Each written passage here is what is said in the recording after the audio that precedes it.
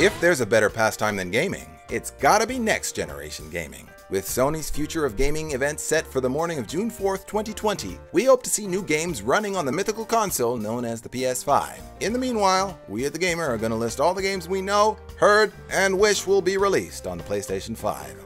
Let's have a look, shall we?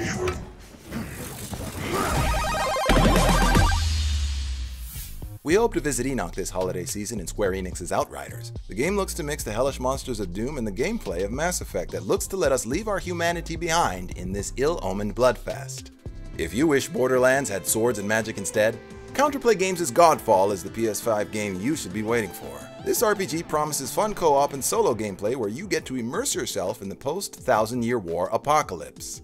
Ubisoft promises to take us to gaming heaven with Assassin's Creed Valhalla. You'll get to see the 9th century like never before, as you'll be able to live out your Viking-related fantasies as you immerse yourself in the Dark Ages. We're showing the PS4's Gran Turismo Sport here, but we're praying to the speed gods that Gran Turismo 7 will be racing into our living rooms as soon as the console releases. Polyphony Digital's premier title is a major player on the market as it is a Sony exclusive, with Gran Turismo looking to have deep roots in the gaming community. Look for them to rush that out as soon as they can. Bluepoint Games will be releasing a mystery remaster. It could either be Demon's Souls, Metal Gear Solid, SOCOM 2, Ico, or Siphon Filter that'll be getting that facelift. We hope to see Solid Snake back in action. How about you? Ubisoft's Watch Dogs Legion will let us spy away and build our own squad in a post-Brexit England. Watch out for this one though. Permadeath will be in effect in certain game modes, so you may have to plan funerals for your characters. We hope Santa will stuff our stocking with the Ubisoft game where the gods ask us to take out Typhoon in the Greek mythological adventure Gods and Monsters. Developer CD Projekt Red inspired us with the Keanu Reeves-driven Cyberpunk 2077.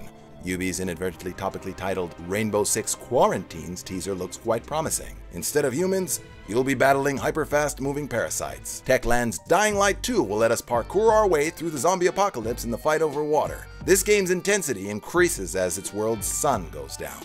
Bethesda Game Studios' Elder Scrolls 6 should be well worth the long wait it will incur. Its other game, Deathloop, should provide an even longer wait in this Groundhog Day-inspired sci-fi thriller. Beyond Good and Evil 2 should satisfy our need to be pirates, as well as anthropomorphic furries in this sequel that's been in development for over a decade at Ubisoft. Tango's Ghostwire Tokyo will let us investigate why the city's people are vanishing. Way down the line in 2022, BioWare will bring us back to Thedas in Dragon Age 4. We hope to wield Thor's hammer in Crystal Dynamics' Avengers A-Day, and dance a strange dance in Paradox Interactive's Vampire: The Masquerade Bloodlines 2. If Ubisoft ever releases Skull and Bones, we'd be pretty happy. If we were in Japan, we'd already be playing Sega's Yakuza Like a Dragon, but we'll wait.